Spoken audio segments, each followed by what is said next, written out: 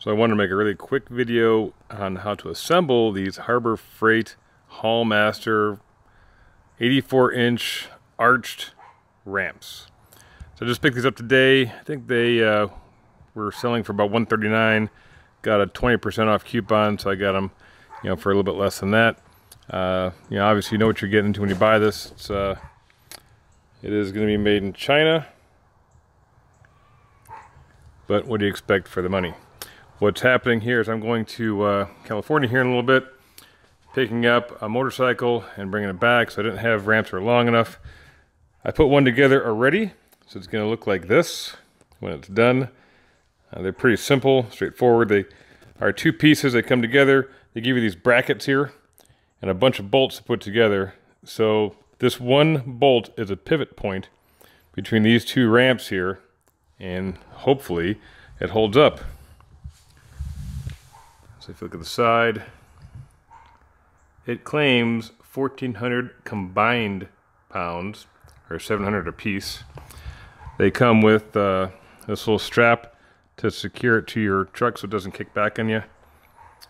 Let me take this one off here. I'm going to show you what it takes to put the other one together. Here's part of it. And the other part. Just to mention, the top of these, this is just a little rubber cover. So be careful not to lose those if you want to protect your bed, if you don't have some kind of bed liner or something else. Nothing on this is welded. Every individual rung seems to have just a bolt and a washer and a nut on there. I'm not sure of the quality of this for the long term, but we'll see. Price is right. So what you get with your kit is you're going to have your instruction manual, which is relatively crappy. You're going to have your 4 brackets per ramp. You're going to have a series of bolts, washers, and nuts. And what you're going to have for the bolt, which has a nylon bushing on it, is 17 millimeters. And the bolt is going to be, let's say 16 millimeter. Almost there. 16 millimeter. All right. Let's get started. Okay, this is the bottom half of the ramp. And so the bottom half, we're going to use these female ends here. And just stick this in here. Line the holes up on the side right here. You'll see that there's these little bends in the metal, and those cap over this open piece of metal there, just like that. So you can take your bolt and your washer and push it through. The bolt and the washer, push it through. Then on the back side, we're going to take a nut with the bushing, push this through. Just hand tighten everything. Same thing with this.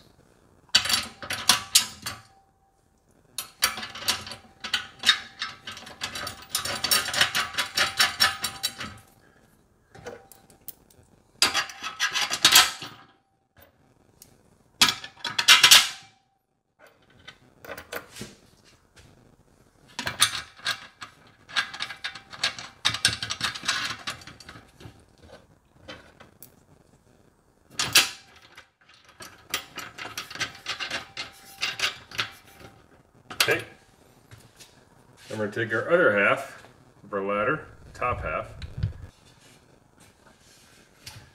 lay it on top for now. And this is going to go on this side.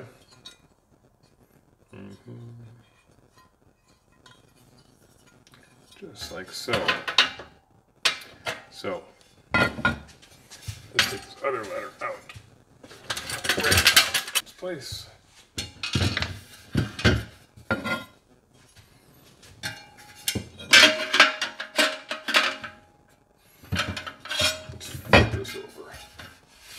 This will make it easier.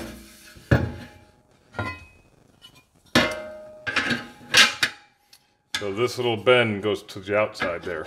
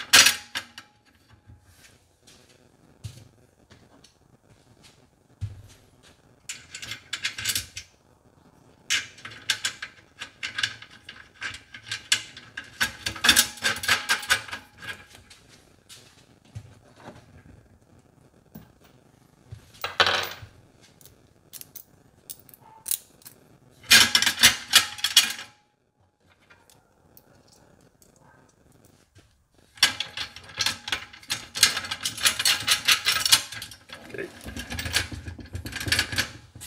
Bring our other piece back.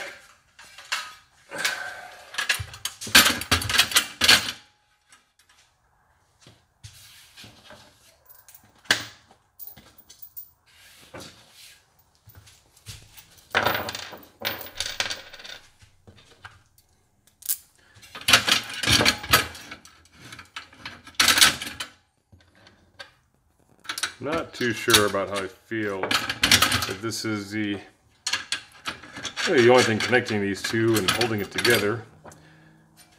I can assume that it's stronger when you close it because of this male-female connection here.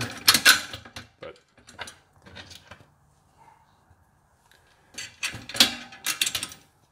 we shall see. Okay.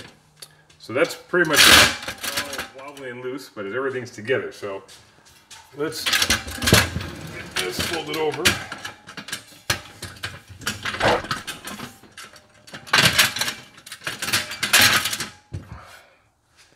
So you can see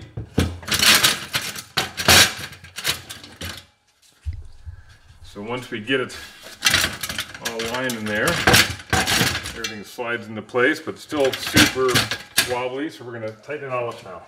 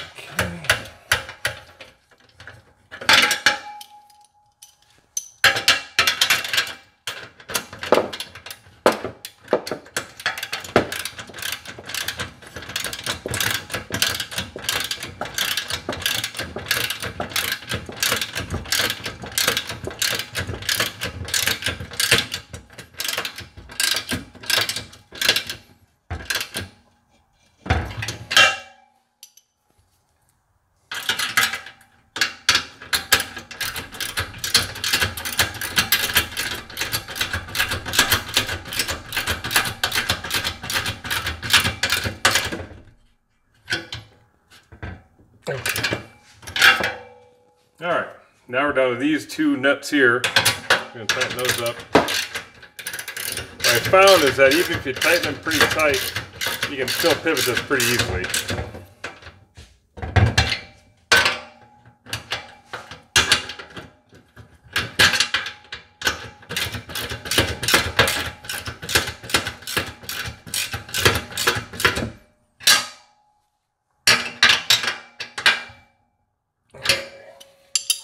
All right, nice and snug.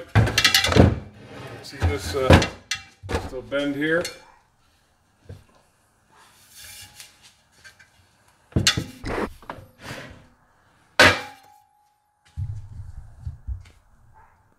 Okay, here's our ramps done. So if we take them out,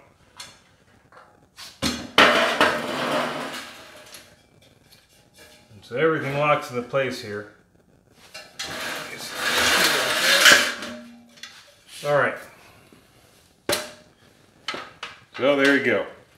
I'm about 220 pounds. And they're gonna flex a little bit. Now let's see what happens when we put a 400 or 500 pound motorcycle on here. See what happens. And other than that, that's it. Thanks for watching, and I'll get you the next video when we put the motorcycle on.